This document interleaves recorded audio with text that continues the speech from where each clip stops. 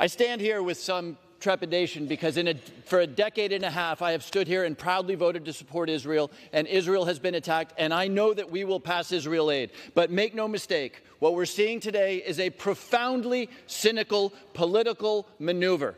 And for my friend from New York, let me explain it. Mr. Calvert, Ms. DeLauro, and I were in the White House when the Speaker, all of 2 days the Speaker of the House, looked at the National Security Advisor and said, we will do border first, Ukraine, Taiwan, and Israel. He demanded that. The White House said no. We shouldn't bind those things up because that creates the possibility that we don't get any of that done. And then we make very real progress. We have a bipartisan package which does all of those things. It counters Putin's murderousness in Ukraine. It supports Taiwan. It stands with Israel. It provides humanitarian aid. And it offers a once-in-a-generation opportunity to do a border and immigration deal.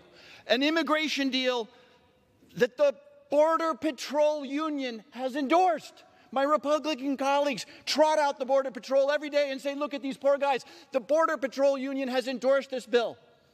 This should pass. It's a historic opportunity to stand for what we believe as Americans. But then something happened. Donald Trump called. Donald Trump called the Speaker. The Speaker said it. And he said, we know how he feels about Ukraine.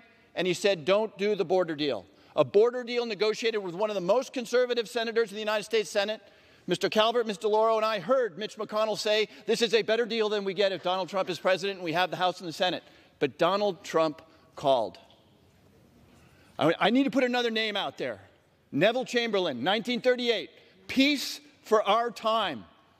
Because he kowtowed to a dictator. That is what is at stake.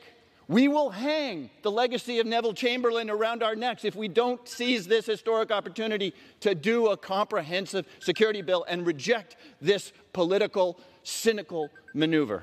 I yield back.